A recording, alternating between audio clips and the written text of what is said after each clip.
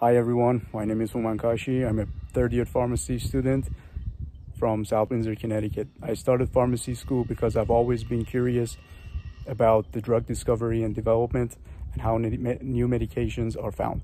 I'm hoping to join the pharmaceutical industry upon graduation from the pharmacy school in order to contribute to discovery and development of new classes of medications for different disease states. I like the School of Pharmacy because of its history of excellence going back all the way to the early 2000s with the Pharm.D program, as well as their great faculty and staff and their extensive alumni network who are always willing to help students.